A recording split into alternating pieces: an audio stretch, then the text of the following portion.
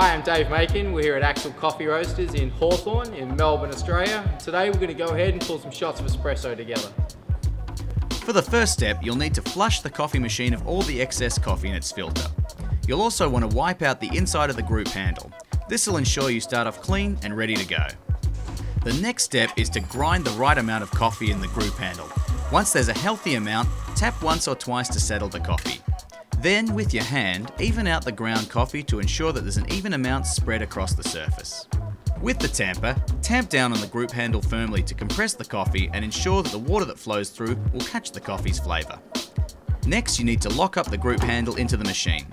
Put 2 cups under the group handle spouts and press the desired button to start the extraction process. The coffee should flow down in a rat tail effect, which means nice and slow, so you know that the water's grabbing all the coffee's lovely flavours.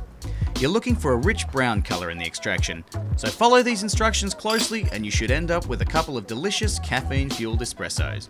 Keep an eye out for future short black coffee lessons.